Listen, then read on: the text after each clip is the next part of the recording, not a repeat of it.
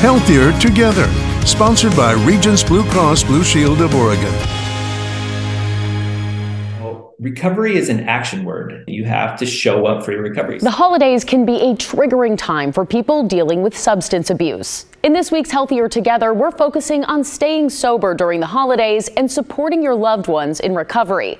To talk about it, I went to two different Mikes. Mike Heavy is a patient care supervisor at Fora Health, a local treatment and recovery center.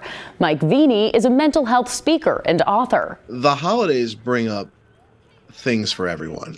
And we're all triggered, regardless of whether you're in recovery or struggling with mental health challenges. I mean, there's changes to your routine, holiday parties, family drama and stress, and money. We have that guilt and shame that is still right here, vibrant in our minds, and separated from our families, from our kids, from just the wreckage of our decisions of the past. There's a lot that piles on this time of year. Stress, social isolation, grief, and loss, and all of those holiday traditions wrapped up in drinking. A big piece of it is connection and being community and being part of something.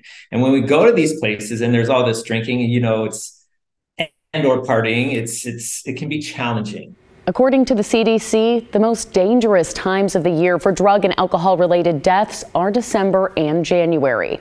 It's important to block out time for your mental health, no matter how busy you are. It really, really is. For people who are grieving or dealing with loss or anger, it's important to acknowledge your feelings and feel your feelings and know that it's okay. Remember, it's okay to not be okay. And there are steps that you can take to stay sober and take care of your mental health this time of year. Limit your triggers. Recognize those triggers and try to limit them. Stress, environment, certain people.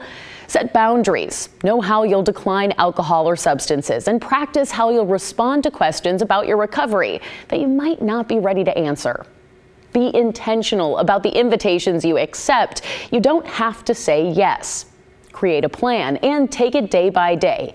Engage in healthy self-care. Pick up a new healthy activity. A new outlet may help prevent you from falling back into old patterns. And find your support system. Make time to find a meeting. Reach out to the people in your life who are there to help you through your recovery, and find people who can relate to your recovery journey.